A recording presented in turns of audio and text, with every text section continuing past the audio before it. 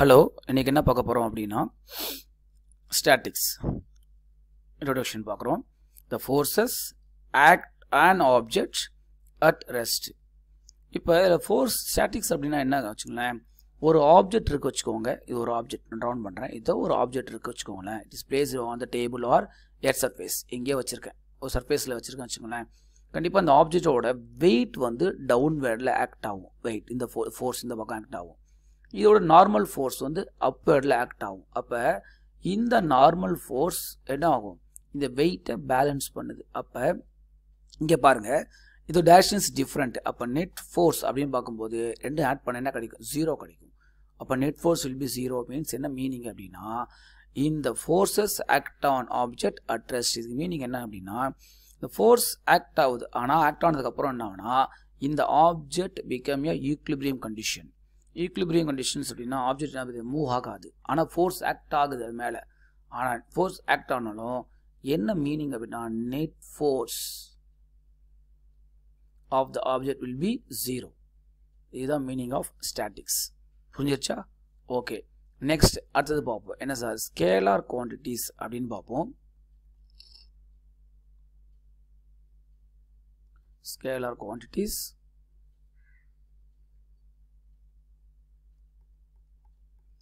What is the meaning of scalar quantities அப்படின்னு பார்ப்போம். இங்கே பாருங்கள், இப்போ நான் உங்களுக்கு சொல்கிறேன் பாருங்க.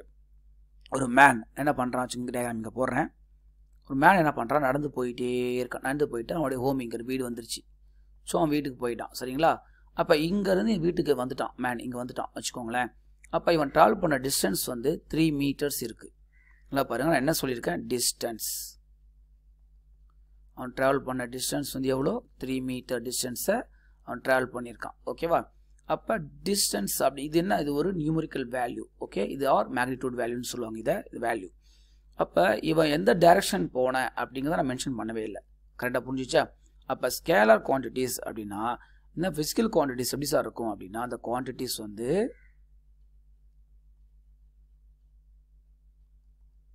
quantities have magnitude only.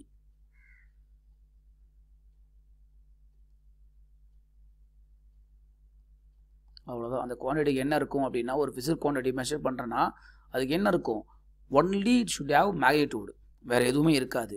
ஒரு எக்ஸாம்பிள் சொல்கிறேன். எக்ஸாம்பிள் இங்கே பாருங்கள், இப்போ சொன்னதான் ஃபஸ்ட்டு நான் சொல்கிறேன், டிஸ்டன்ஸ். ஓகேவா? டிஸ்டன்ஸ். அப்புறம் பாருங்க அடுத்தது நெக்ஸ்ட் வால்யூம், அடுத்தது மாஸ். ஓகேவா? இதுதான் உங்களுக்கு புரிஞ்சிச்சா உங்களுக்கு? நெக்ஸ்ட் ஒன் இஸ், நெக்ஸ்ட் பார்ப்போம். நெக்ஸ்ட் என்ன சார் அப்படின்னா vector quantities. Vector quantities. Vector குவான்டிட்டிஸ்னால் என்ன சார் அப்படின்னு பார்ப்போம். ஓகேவா? ஒரு ஜஸ்ட் a minute. இங்கே பாருங்கள், இப்போ இங்கே பாருங்கள், இதே தான் ஃபிசிக்கல் குவான்டிட்டிஸ் சொன்ன பார்த்தீங்களா? Physical quantities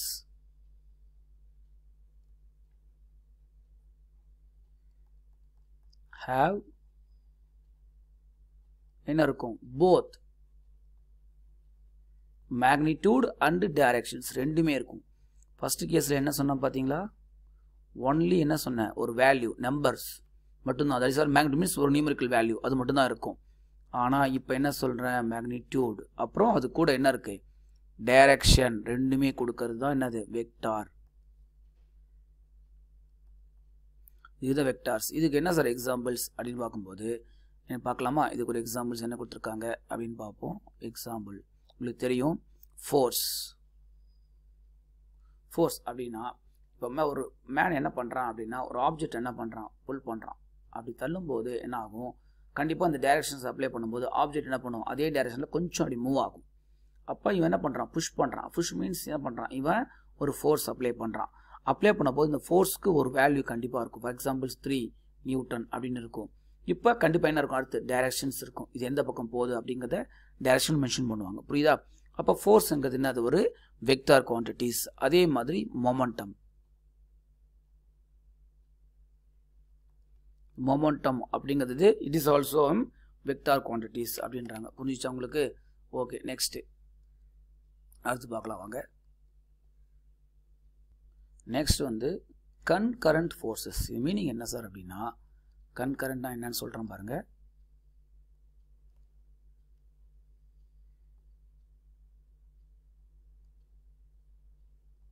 concurrent forces.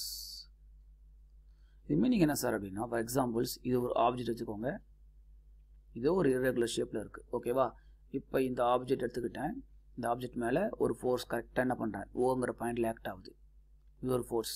அதே மாதிரி ஒன் மோர் ஃபோர்ஸ் என்ன பண்ணுறேன், ஒன் மோர் ஃபோர்ஸ் எடுத்துக்கிட்டேன், அந்த ஃபோர்ஸ் வந்து என்ன பண்ணுறேன், கரெக்டாக இந்த பக்கம் ஆக்ட் ஆகுது. உங்களுக்கு புரியுதா உங்களுக்கு?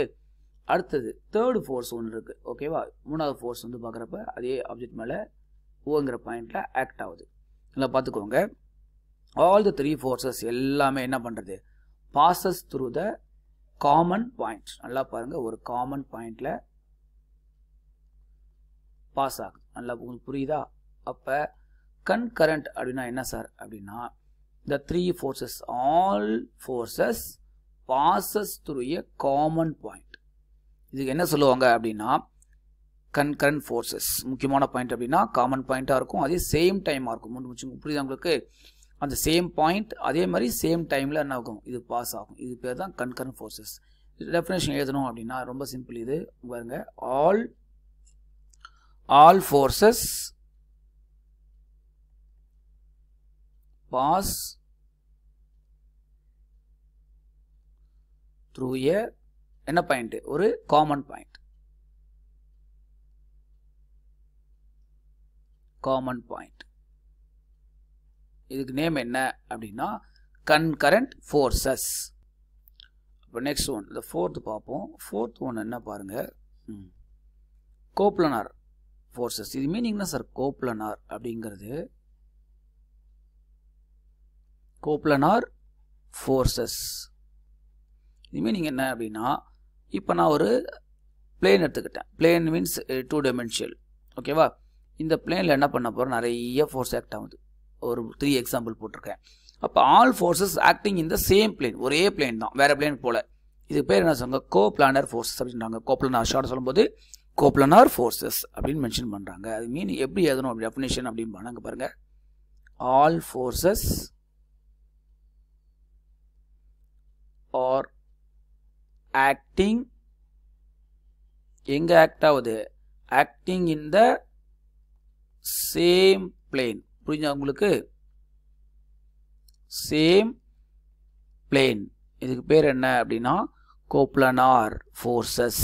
எல்லா ஃபோர்ஸுமே ஆக்ட் ஆகுது எங்க அப்படின்னு பார்க்கும்போது ஒரே பிளேன்ல, சேம் பிளேன்ல ஆக்ட் ஆகுது. இது மீனிங் என்ன அப்படின்னா coplanar forces. Okay, next one is resultant force, அப்புறம் equilibrant அப்படின்னு டிஃபரன்ஸ் பார்க்க போறேன். டெஃபினேஷன் கொடுத்துருக்கேன் பாருங்க.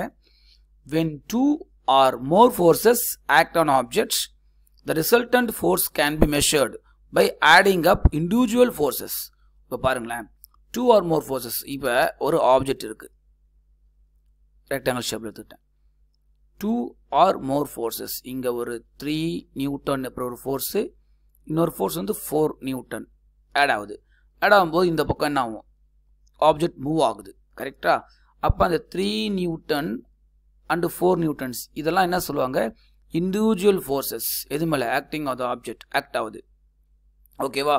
அப்போ இதோட ரிசல்டன்ட் ஃபோர்ஸ் எவ்வளோப்பா, இதோட டோட்டல் எஃபெக்ட் எவ்வளோ இருக்கும் அப்படின்னு பார்க்கும்போது, அவுட் ரைட் மீன்ஸ் இந்த 3 நியூட்டன் சொன்னோம் பார்த்தீங்களா, அதையும் இந்த 4 நியூட்டனையும் ஆட் பண்ணால் என்ன கிடைக்கும், 7 நியூட்டன் கிடைக்கும். அப்போ இதோடைய ரிசல்டன்ட் ஃபோர்ஸ் இதுதான். அப்போ resultant fours are simple equal to 7 Newton அப்படின்னு எழுதுறாங்க. இந்த ரிசல்டன்ட் ஃபோர்ஸ் சொன்னோம் பார்த்தீங்களா, ரிசல்டன்ட் ஃபோர்ஸ் எப்படி இருக்கு, acting on the same directions இந்த இண்டிவிஜுவல் ஃபோர்ஸஸ். நல்லா பாருங்க, இந்த இண்டிவிஜுவல் ஃபோர்ஸஸ் எந்த டைரக்ஷனில் ஆக்ட் ஆகுதோ அதே டைரக்ஷனில் தான் அது ரிசல்டன்ட் ஃபோர்ஸும் ஆக்ட் ஆகும். இது ஒரு இம்பார்ட்டன்ட் பாயிண்ட்ஸ். கிளியராக புரிஞ்சுச்சா உங்களுக்கு? நெக்ஸ்ட் ஈக்லிபிரியன்ட் அப்படிங்கிறது வாங்க. வாட் இஸ் ஈக்லிபிரியன்ட் அப்படின்னு சொல்கிறேன் பாருங்க. ஈக்லிபிரியன்ட் அப்படிங்கிறது என்னன்னா, இது ஒரு force. ஈக்லிபிரியன்ட் is a force that is equal magnitude and opposite direction of a resultant force. இப்போ இந்த டயக்ராம்ஸ் உங்களுக்கு புரியுற மாதிரி சொல்கிறேன். இங்கே பாருங்கள், அதே ஆப்ஜெக்ட் தான் போடுறேன். இப்போ இது மேலே ஒரு ஃபோர்ஸ் ஆக்ட் ஆகுது. இங்கே பாருங்கள், 2 ஃபோர்ஸஸ். ஒன்று வந்து நான் சொன்னேன் 4 நியூட்டன்ஸ் சொன்னேன், இன்னொன்று 3 நியூட்டன்ஸ். இதோட ரிசல்டன்ட் ஃபோர்ஸ் எவ்வளோ அப்படின்னு பார்க்கும்போது நான் சொன்னேன், என்ன சொல்லியிருக்கேன், 7 நியூட்டன்ஸ் சொன்னேன். இதுதான் ரிசல்டன்ட் ஃபோர்ஸ்.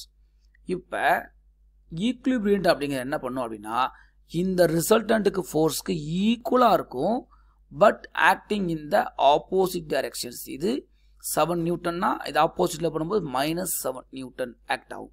இப்போ ரெண்டுத்தையும் ஆட் பண்ணும்போது 7 ப்ளஸ் ஆட் பண்ணும்போது -7 ஈக்குவல் டு என்ன கிடைக்கும் பாருங்கள், gives 7 - 7 ஈக்குவல் டு 0. அப்போ இந்த ஆப்ஜெக்ட் என்ன இருக்கும், ஈக்குலிபிரியன்ட் அப்படின்னு சொல்லுவோம். தட் இஸ் கால்ட் ஸ்டேபிள் ஸ்டேட்டுக்கு வந்துடும். என்ன ஸ்டேட்டுக்கு வந்துடும், ஸ்டேபிள்.